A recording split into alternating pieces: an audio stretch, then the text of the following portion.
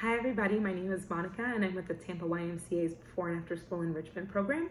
And I'm here today to show you another fun activity to do with your plastic eggs that you've got left over. This activity is a math activity today, and you're going to use the same numbered eggs that we created for our matching game. But you're also going to create a plus sign with an egg and an equal sign. And for this game, we are creating number sentences with our eggs.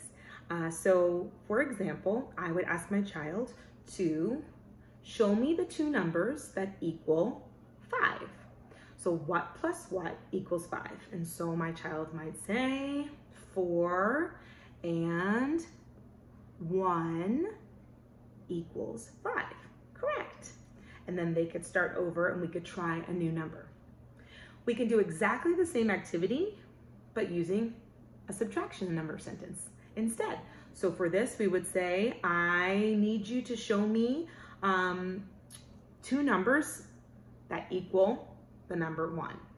And for example, we could do 5 minus 4 equals 1, right? And there's so many different combinations, obviously, that your child can come up with to really get that practice with number sentences and creating number sentences.